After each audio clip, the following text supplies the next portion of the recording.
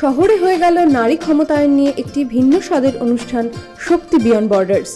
Bangladesh, Myanmar, Nepal, Pakistan ও শ্রীলঙ্কা থেকে আসা বিভিন্ন ক্ষেত্রের প্রতিষ্ঠিত মহিলারা এই অনুষ্ঠানে অংশগ্রহণ করেন।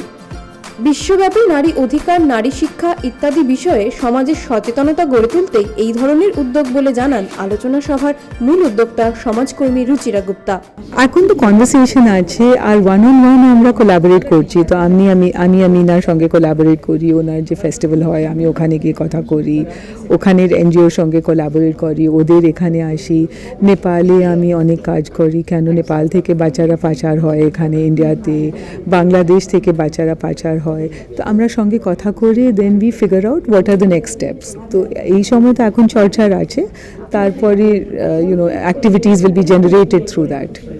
আমরা কথা বললাম ব্যবসা ক্ষেত্রে নিজেকে প্রতিষ্ঠিত করতে পারা বাংলাদেশ থেকে আসা ফারজানা চৌধুরীর সঙ্গে। তার কাছ থেকে জেনে নেব বাংলাদেশে নারী সচেতনতা ঘিরে কি কি উদ্যোগ নেওয়া হচ্ছে, কি কি রয়েছে ভবিষ্যৎ প্রকল্প।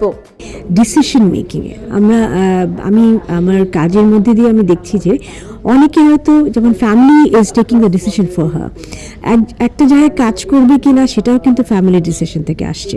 স্পাউস অথবা বাবা মা অথবা তাদের নিজেদের ডিসিশনটা নেওয়ার জন্য আমার মনে হয় সেখানেও একটা প্ল্যাটফর্ম তৈরি করা উচিত, একটা অ্যাওয়ারনেস থাকা উচিত যে আমাদের উইমেনকে it's like from all angle you have to make them strengthen in terms of financially, in terms of socially and economically.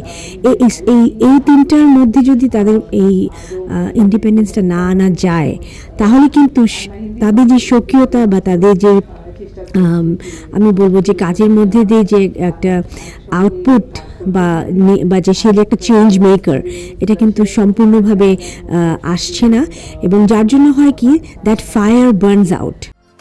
ক্যামেরায় গৌতম দত্তের সঙ্গে নেহা চক্রবর্তীর রিপোর্ট, চ্যানেল হিন্দুস্তান।